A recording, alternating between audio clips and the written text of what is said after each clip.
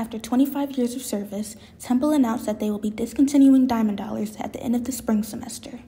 Without it, you have to spend your actual money on the food that you can't pay with meal swipe. The campus credit card was originally created to eliminate students' need for cash. According to the university's website, Diamond Dollars is no longer the payment method of choice for students on campus, which led to the university's decision to cancel the card. Well, for me personally, I don't really mind because I never had Diamond Dollars to begin with. While some feel indifferent about this process, others are more upset. So now we have to use another meal swipe when it's not necessary, so I'm definitely disappointed. Aside from students, some classic vendors feel that Diamond Dollars are not necessary anymore.